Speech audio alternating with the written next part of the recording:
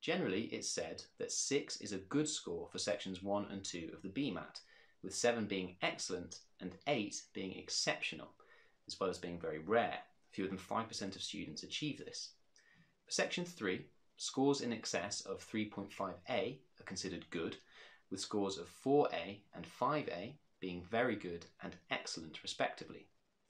In order to maximise your chances of scoring the very highest BMAT marks, make sure that you adequately prepare for this vitally important exam.